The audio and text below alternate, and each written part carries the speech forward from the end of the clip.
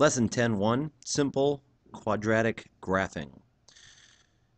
This will tie in a little bit with the previous unit because there'll be factoring that pops up later, but for the current affairs, we're just going to do some simple graphing. So a quadratic function looks like this. And like I said, it looks a little bit like the stuff you factored recently. What does it look like? Well, a typical quadratic is a parabola. It'll look something like that. And the point right at the bottom is called the vertex. We need to know that when we graph it. Comes in handy. And another important thing is that it is symmetrical around an axis of symmetry. And that axis of symmetry is a vertical line that goes through the vertex.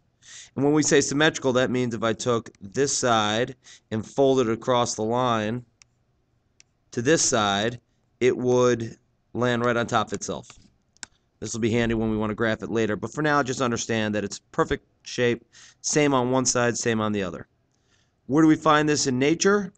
Well, the reason we do quadratics in math is it pops up all the time in science, because in nature, if you take an object and throw it up in the air, it will do a parabolic path and then hit the ground.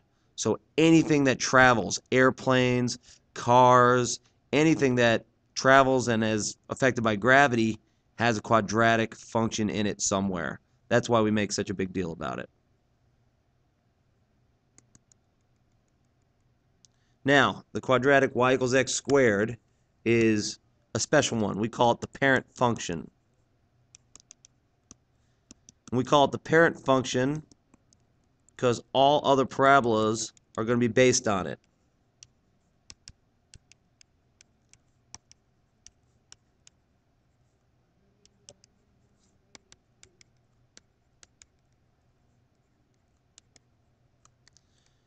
To graph it, you can use your calculator, or you can use a simple t-chart. Go x, y.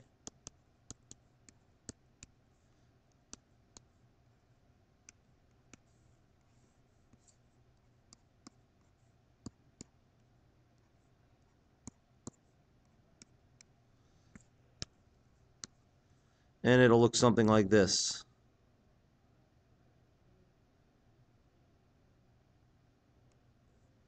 And again, it's symmetrical, so what we do on one side, we have to do on the other.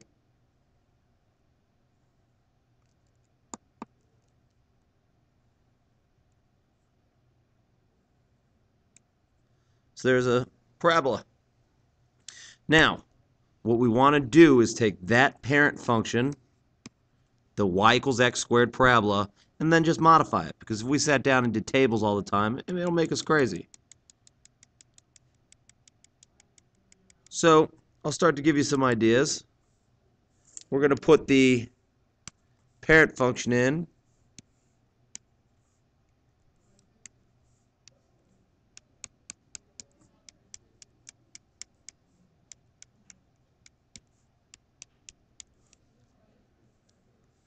And then we're going to adjust it based on what's required.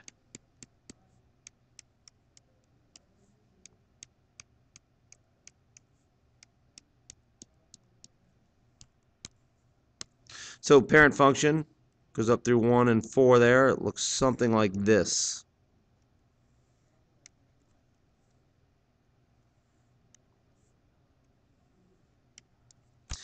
And now, what does, put this one in green, y equal 3x squared look like? We can sit there and make a table.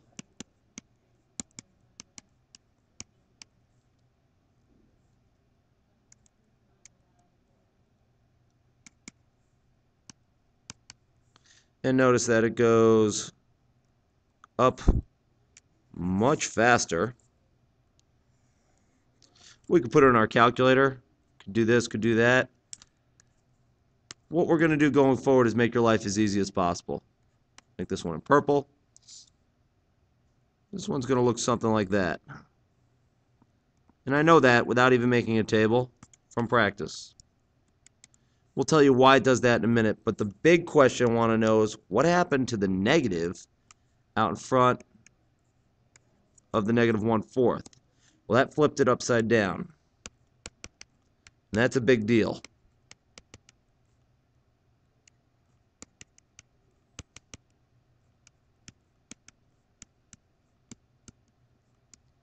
More on that later, but make sure you're clear on that. It flipped it across the x-axis. Made it upside down, made it face down. And we'll come back to that.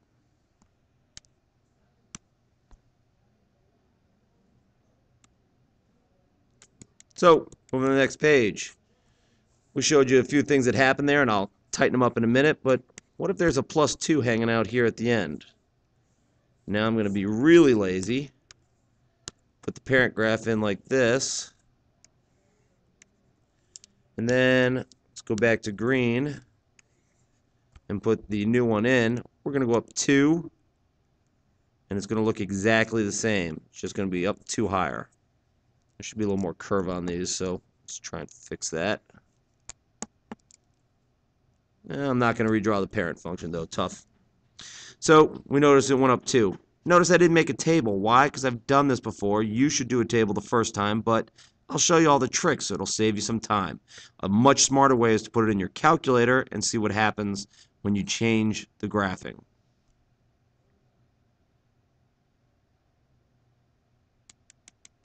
So, remember, here's our function, y equals ax squared plus bx plus c. We're not going to worry about this now. We are going to worry about the a, and we are going to worry about the c. So if a is greater than 1, like the one we did before, 3x squared, the parabola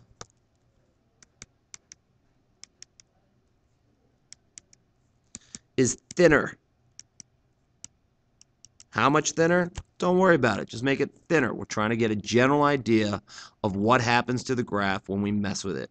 The best way to think about this is it's like it has a steeper slope. Remember, if we had a slope of 1 and then we went to a slope of 5, the line got steeper. This is a slope of 1. That's a slope of 5. So it went from here to here. Same thing on a parabola. The graph moves inside of the other one.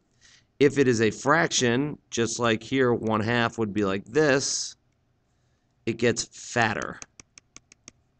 And they've got all sorts of nice technical terms. It becomes horizontally or vertically or horizontally expanded. I just like to say fatter because that helps me remember what it's actually talking about. If there's a negative out front, it flips upside down.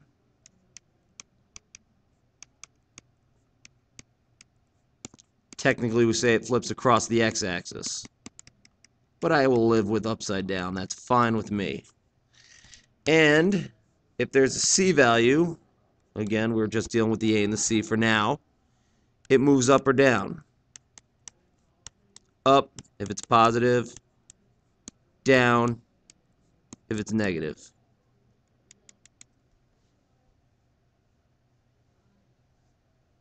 So, want to put all this together. Want to be lazy, but want to actually understand what's going on. So here's our graph.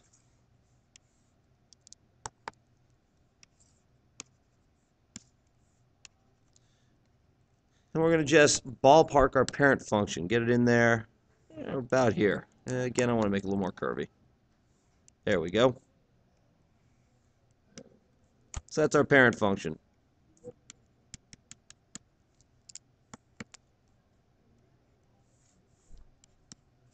Now, what's going to happen?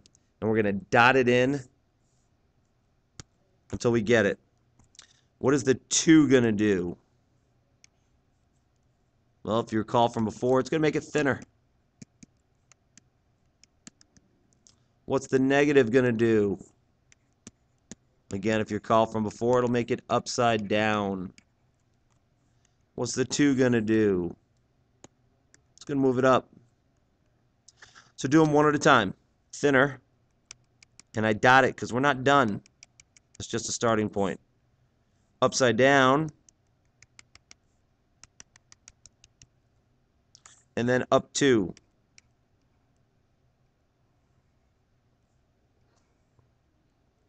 And there's our final graph.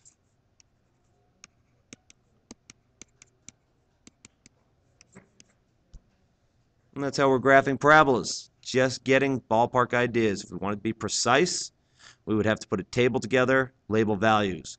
We'll talk about how to actually be more precise as we go forward, but right now I want you to get a general idea of how parabolas work and how to graph them.